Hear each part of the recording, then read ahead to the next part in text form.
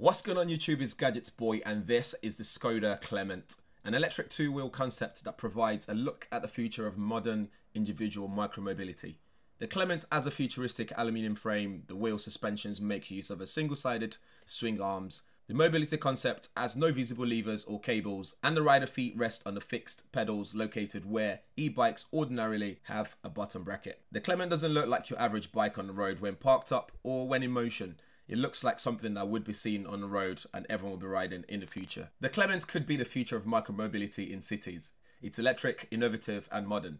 The Klement is powered by an integrated 4 kilowatt rear hub motor, which can accelerate to a top speed of up to 45 kilometers per hour. The starting and stopping or throttling and braking process are done using its pivoting pedals.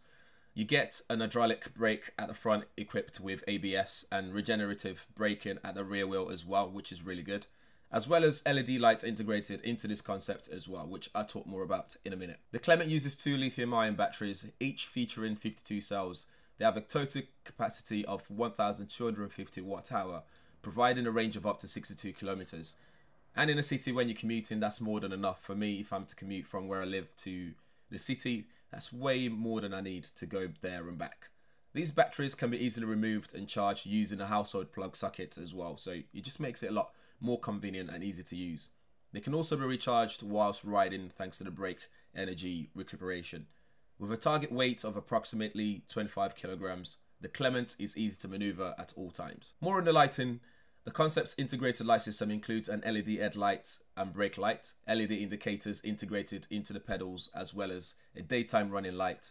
A smartphone holder with inductive charging is located on the crossbar just behind the handlebars. They can be used to link the Klement to all of the innovative connectivity solutions offered by Skoda, such as the coming home function, the automatically triggered emergency call, as well as a remote diagnostics and maintenance system. Owners can also program a restricted area to use via geofencing, which is pretty cool for security. So what's it like to ride and what would be its use case? Riding the Klement will take some getting used to, but very quickly you get used to it. It offers a very smooth, relaxing ride, and you feel very safe on it as well, even when maneuvering, turning or making a U-turn.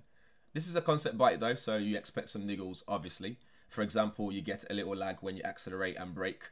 Having said that, it would make a great alternative to your daily commute. It helps towards achieving a cleaner city as well. It's convenient, which some may say it's lazy, but I think it's very convenient and really nice to use. It's not aimed at those looking to exercise, obviously. It's purely for getting from A to B. I did question though, what would happen if you run out of juice? You can't pedal it manually, so would you have to just push it around? Then that becomes inconvenient. Unlike a boosted board, for example, which you can still skate when the juice runs out.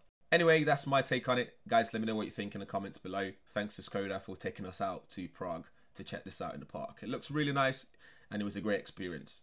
Guys, make sure you're subscribed if you haven't subscribed already, and hit that bell notification as well so you'll be one of the first people to know every time there's a video on this channel.